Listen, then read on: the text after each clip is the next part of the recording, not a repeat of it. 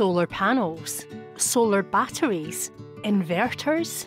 What's it all about? Can you actually save money? I really don't understand this technology.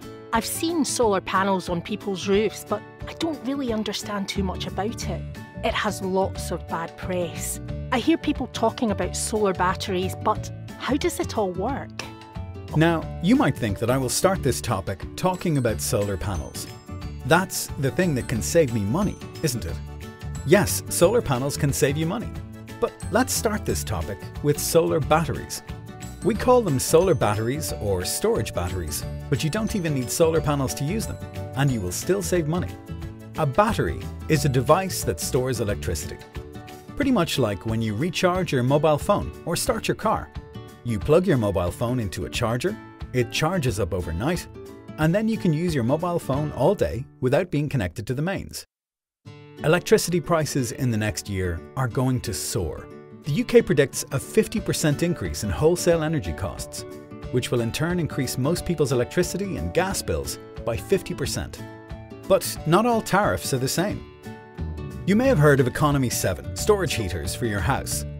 They heat up at night when power is cheap, and then release the heat when your energy costs are higher during the day.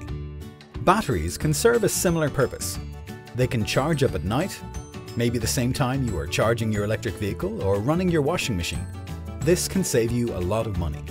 During the daytime or during peak times, you can automatically release the power from your battery so that you can enjoy the cheap electricity you stored overnight. Okay, I understand that the batteries can store electricity overnight, but how does it work? Do I just plug the battery in? I don't really understand. The battery on its own can't really do much. You would have to connect this to another device. We call this an inverter. You may have heard the term inverter, especially if you have solar panels on your roof. But the type of inverter that connects to a battery is very different. This is called a storage inverter.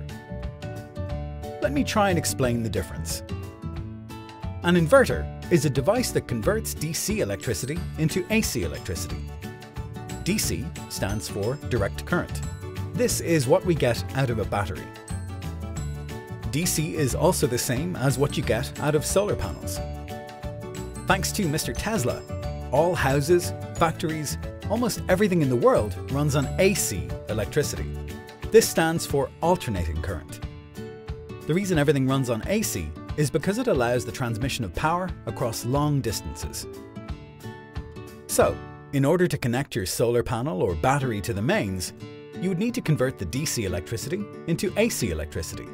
This is done by an inverter. Inverters have been around for a long time. For example, a very simple inverter that you could buy from a car dealership with 2 crocodile clips that would connect to your car battery. This would allow you to plug in small appliances like a fan or a TV. A few years ago, inverters started to get much more sophisticated, especially with the boom of solar panels. The solar panels would all link together and connect into a grid using a grid-tied inverter, often called a string inverter. At the time, this was revolutionary. It meant that solar panels could connect directly to the mains electricity supply. When the sun is shining, the solar panel would produce power and it would feed into the mains electricity. We call this AC coupled or grid tied. If you produce more electricity than you are using, then the power would be fed back into the grid and you could be paid by the utility provider for the excess power. We call this export power, as the energy is being exported out of your house. The problem is, the tariffs you get for export power are very little compared to the cost of installation. And the energy that you buy when the sun is not shining can be expensive. So, fast forward a few years. Sunsynk and our partners have invented a new type of inverter called a bidirectional inverter. That sounds like a mouthful, so what is it? It is a device that connects between the battery and your mains AC connection. You can charge the battery from your AC when power is cheap, and then discharge the battery to power your home or business when energy prices are expensive. This is done via a timer, which can be programmed manually or automatically. The inverter can be wired very simply. A single wire is all that's required to connect the inverter to your AC. We use an additional device which is included with the inverter called a CT coil. CT stands for current transformer. The purpose of a CT coil is to detect any power that is being exported and prevent it from feeding back to the mains. Now it looks like it's getting complicated. In simple form, the battery stores the electricity and the inverter connects that battery to the mains. This will save you a lot of money. If you've got solar panels, then even better, but it's not necessary. The energy from the solar panels can be connected to the inverter directly, or if you have an existing system, our inverter can be added alongside it. When the sun is shining, the excess power that you're not using will now be used to charge your battery. If you don't have battery storage, you may be selling your excess electricity during the daytime for a few pence per kilowatt hour. But in the evening, when there is no sun, you could be buying the power back from the electricity company at more than 20 times the price. Now you know what a battery is and also know what an inverter is. But which one do I buy? Let's first focus on the battery. There are 3 things you should know about a battery. 1. The power rating and depth of discharge. 2. The life of the battery. 3. How much power you can charge and discharge at any one time. We call this the C rating. Generally, batteries that are used for storage are lithium phosphate. They are normally prismatic cells. Most batteries are sold on the kilowatt hour rating. Of course, the larger the kilowatt hour, then the heavier the battery. Sunsynk batteries are sold in 5.2 kilowatt hour building blocks.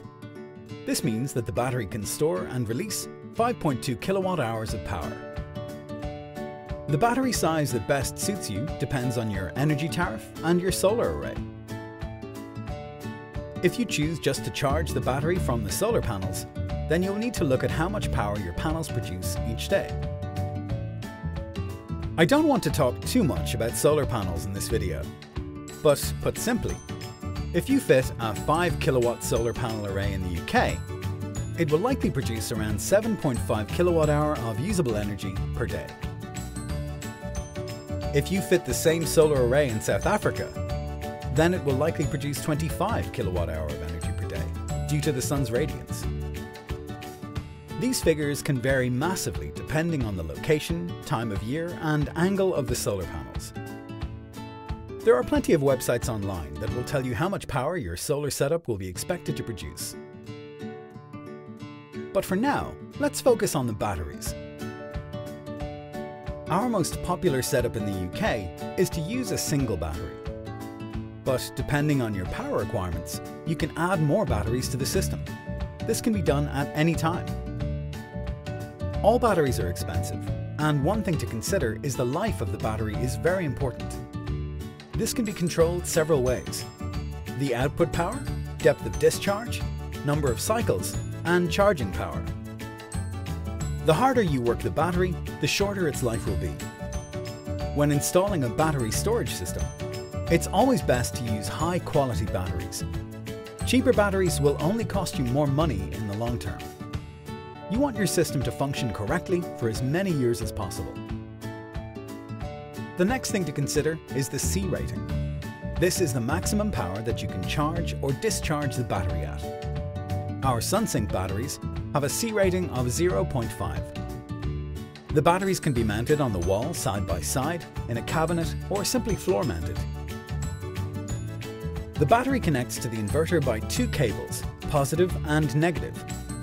These are heavy cables, as the current going into and out of the battery is 5 times that of the energy coming out of the inverter. Nowadays, batteries are very sophisticated and have onboard computers that communicate with the inverter. This is called a battery management system, or BMS for short. Batteries must always be compatible with the inverter, otherwise the system can't work properly. The other side of the equation is the inverter. Our bidirectional inverters range from 3.6 kilowatts to 50 kilowatts in single and 3-phase. If you are AC coupling your inverter and using the inverter and battery to save you money, then a smaller inverter will be plenty. If you exceed the power of the inverter, then the additional energy would be taken out of the grid. However, if you live in a remote location with no grid connection, then a larger inverter is better. Always bear in mind that many countries have restrictions on the maximum size of the inverter that can be connected to the grid. For example, in the UK, if you use an inverter rated at 3.6 kilowatts or less, then you don't require any special approval. In parts of Australia, the same rule applies to 5 kilowatts or less. The inverter has a port where you can connect your solar panels. We call this an MPPT. This stands for Maximum Peak Power Tracking. What a mouthful! Why MPPT? A very simple example is if you have a 100 watt panel at 25 volts and 4 amp, charging a 12 volt battery, you may well connect the panel directly to the battery to charge it. The panel will then charge the battery at 4 amp. But there is a problem. 4 amp times 12 volts is 48 watts. The solar panel is effectively now only a 48 watt solar panel. Okay, that's a very simple example. You might be connecting 10 panels together in series and producing 400 volts that can be connected directly into the inverter and then used to charge the battery. The Sunsynk 3.6 kilowatt inverter has a massive MPPT. In other words, our 3.6 kilowatt inverter can handle 7.2 kilowatts of solar panels. That's enough power to charge the battery, as well as providing energy to use during the day. Let's now focus on the Sunsynk inverter. 1. The inverter is connected via a single wire into the main fuse board and protected via an RCD and MCB. 2. The batteries are connected via a fuse and isolator to the inverter. In addition to the power cables, there is a data cable that provides the information from the battery management system to the inverter, such as battery condition and charge level. If you have solar panels on the system, then these are connected to the inverter's MPPT via a fuse and isolator. This is a very simple form of installation. Of course, we can go into much more detail, but the purpose of this video is to explain simple installations. The inverter has 3 connections on the board. 1. The first connection is the grid connection. This acts as both input and output, and in most cases, this is the only connection you will use. 2. If you require off-grid power, then you can connect your fuse board to the load connection. In this mode, the inverter will provide electricity when there is no grid present. 3. The third connection is an auxiliary connection and can be used for many different purposes. It can be connected to a hot water tank to provide power to the heating element when the battery is full. It can be used to connect to a generator. So if you have an off-grid setup, this can switch a backup generator on and off to ensure that you never run out of power. We can also connect additional inverters to this connection, up to 50% of the power rating. Once you start to understand the basics and the magic of the Sunsynk battery and inverter system, then you can move on to the more sophisticated connections. You can connect multiple inverters, connect to wind turbines, 3-phase balanced and unbalanced loads. The Sunsynk system has a very user-friendly interface in the form of a touchscreen LCD display. Also a mobile and PC app that we feel is better than anything else on the market. Energy prices are going to be crazy. It's never been a better time to invest your money in the Sunsynk battery storage system.